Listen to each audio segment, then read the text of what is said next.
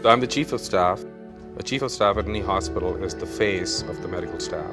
Foothill is quite unique in the way this is the only community hospital in the city of Tustin. And over the years, both the city of Tustin and our hospital has evolved, serving the need of a very diverse community. We're very excited about the fact that when we started a couple of years ago, we had only 2 active staff members, which has grown exponentially to 51 active staff members and more than 350 specialties and general internists and surgeons on staff.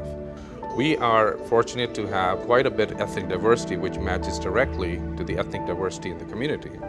And our nurses, they are extremely comfortable in taking care of this diverse population. We have nurses who are from all over the world, and through this ethnic diversity, they're able to go through the language barrier and make these people feel right at home.